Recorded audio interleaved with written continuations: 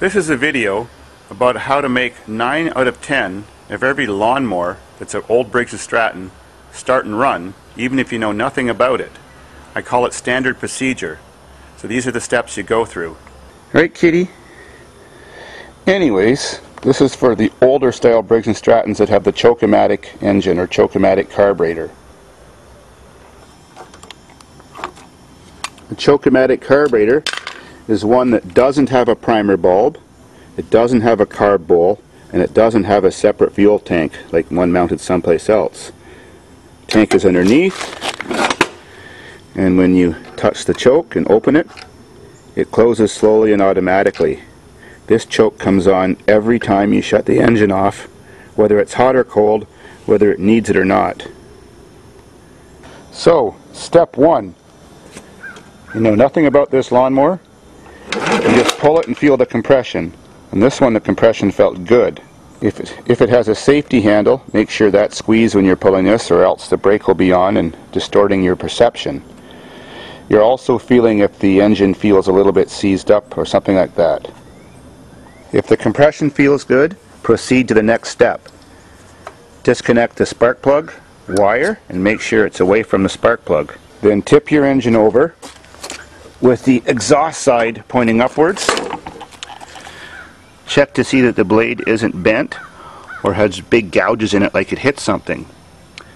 Then rotate it and try to watch that bolt and make sure it's not wobbling or that the blade isn't wobbling. No use trying to start a lawnmower with a bent shaft and get it fixed. It's just a waste of time. Sure, a bit of gas runs out when you do that, but that's okay. If you tip it the other way and gas doesn't run out, well then it runs into the motor and floods it. And then also oil builds up in the spring cover for the valves, pumps it through the PCV system, fills up your air cleaner, and chokes out your carburetor and spark plug with oil. So that's why you always do it with the valve spring side pointing upwards. Next step on your choke-o-matic carb, always check that the choke is working. So push it all the way to open, see if it closes all the way. If it sort of stops halfway down and sticks or stays open, well, it's not likely going to start unless you prime it with a bit of gas in there, so you'll likely have to change the diaphragm and clean in there. Never attempt to start a choke-o-matic lawnmower, which means automatic choke, without the screw in part way. The screw goes right into the gas chamber of the tank, and if you try to start it, too much gas comes out that screw hole and floods your motor out, and also it can't get the right amount of choking when that hole is open. Next, check the condition of the gas. Smell it. That smells fresh. If it smells stale, dump it out. Then find a spot with some good light, wobble the tank back and forth, and look for blobs of water in the bottom. If you see that, pick the whole lawnmower up and dump it out too. And time to check the oil. Well, in this model, the maximum depth is at the top of that dipstick when the dipper is screwed in. If you have the other model that has the cap down here, you fill it up to the top line of the opening. Almost any small engine, including this model, uses a half of a liter of oil when it's completely empty if you need to refill it or change your oil. Now check that the throttle's not stuck and that it functions correctly. That the spring is attached. That's the governor spring. If it has a throttle control, check that it's functioning. Now very often when you get a lawnmower, someone's tipped it over and rotated it the wrong way and the air filter has filled up with oil. Well, if it has, take it out, wrap it in a rag and squeeze it tight and get most of the excess oil out of there. And if it's really dirty, of course, clean or wash it or replace it. Remove the spark plug and check its condition. If it looks like the one I just took out of this mower, don't use it. It's probably shorted. It can be really old like this, but still perfectly good. It's not fouled up. Now check for spark. Put the wire on and set the base on something metal and rotate it so that you can see the gap. Make sure the machine's turned on. It's on when the metal isn't touching that little tab, which is the kill tab that goes to the magneto.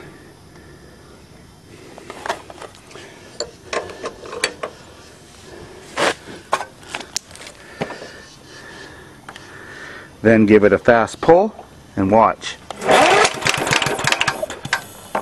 This one had good spark, but if it had no spark, either you're using a shorted plug like that for testing, or something's touching the kill wire mechanism, or if it has the more modern safety handle that they had after 1986, then your braking system's up here and there's kills in there, and your lever may not be pulling the cable far enough to disengage the brake all the way and take off the kill that's in here. In very rare circumstances, the magneto may be bad. This is the magneto. On Briggs & Strattons older than 1982, they don't have this extra little button there, this piece of plastic here. That's the kind that uses points and condenser that's under the flywheel, and very often if they don't have spark, the points need sanded and reset and blown a little bit. To know the year of your Briggs & Stratton engine, there's 3 sets of numbers, and the last set of numbers, the first 2 numbers is the year it was made. This is 84. So for sure it has an electronic ignition magneto, or magnetron as they call them. They're very dependable. These electronic ones do go bad, not very often, but a little bit more often than the old-fashioned kind that aren't electronic. If all is okay, reinstall the plug. Not too tight, those are aluminum threads in there. Now if you had no compression, it's probably 2 reasons.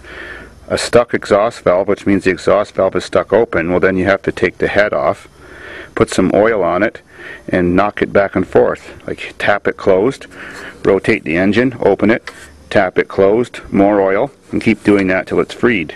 The other reason it could be freewheeling with no compression is that the cylinder is very scored from overheating, which is caused by too much grass in there or a mouse nest, or it was run without oil and the cylinder is scored, or it was run without oil or over revved and the connecting rod has let go of the crankshaft, often breaking a hole in the side of the block.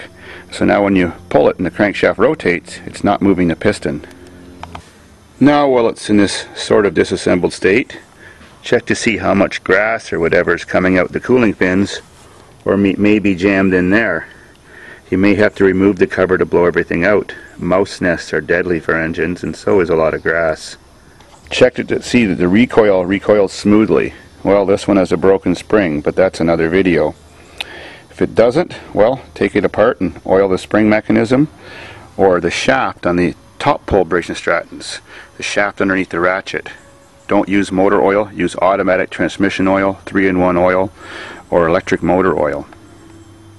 Now that you're sure the shaft's not bent, compression seems okay, choke is closing, screw is in, you've got spark, decent spark plug, enough oil, you've got fresh gas in it. Make sure you have more than half a tank of gas. These kind of Briggs engines like to start a lot better with more than half a tank of gas. Well, your next step is the trick to make them start easy. Give it a tip up like that, spark plug always pointing towards the ground, for about 2 or 3 seconds. That primes the little sub chamber in here with extra gas under the carburetor. Do that every time you cold start a Choke-O-Matic Briggs & Stratton. Now it's time to start it. Always do it the very first time when it's an unknown engine with the air cleaner cover off so you can see how well the choke's working. If you start it and the choke doesn't open up, it just keeps chugging and making black smoke, well then you need to change your diaphragm in here and make sure that it was assembled properly. Some people have the little spring in there on the wrong spot. Also make sure that when you shut the engine off, the choke recloses again. So let's go for it.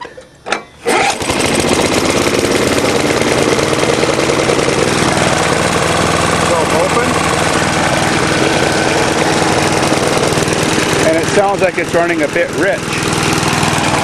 So we have a mixture adjustment screw here.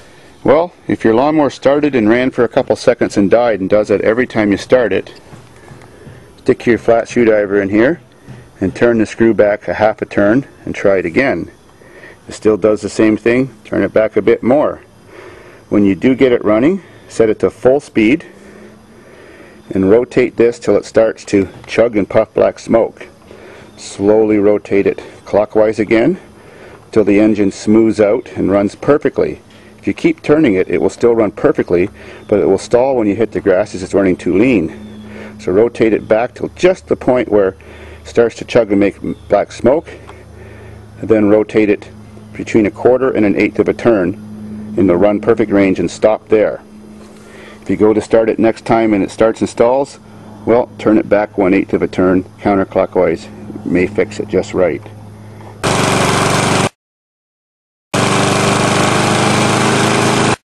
While it's running, look for oil burning smoke that does not clear up after a little bit, and listen for crank knock noises so you can decide whether you want to keep this engine or scrap it.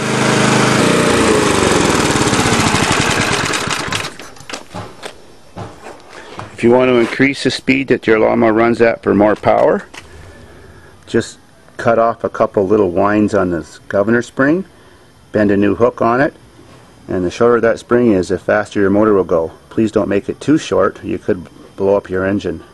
Well, that's all your basic tricks you need to know to get a lawnmower running, at least this kind of engine. My next set of videos is going to how to fix all the individual problems that you'll run into with engines that didn't start with going through this procedure.